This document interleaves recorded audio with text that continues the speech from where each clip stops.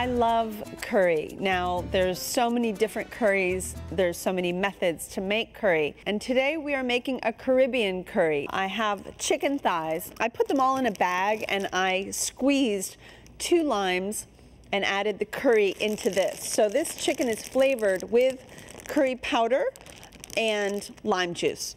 And we're gonna saute that together so that the curry infuses into our vegetables. So let's go ahead and get started. I have a little bit of butter. Usually in Jamaica you would only find olive oil, so I decided to add a little bit of both. These are all of the things that are gonna give us flavor.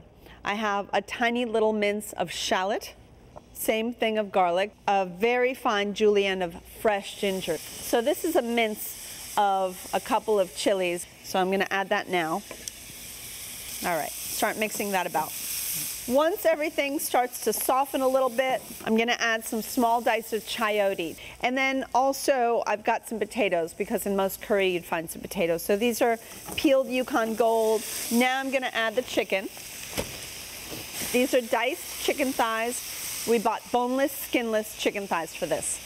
And you wanna make sure that everything gets a nice sear. So once everything has seared, the liquids that we're gonna cook this in, and this is what really makes it Jamaican, is mainly coconut milk and a little bit of chicken stock just to cover.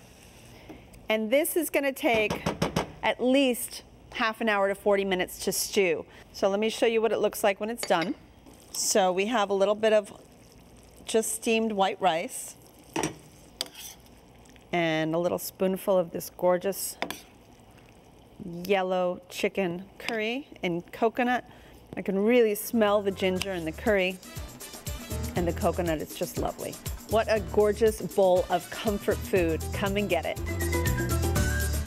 In need of delicious Jamaican curry chicken? Go to checkpleasefl.com for my recipe.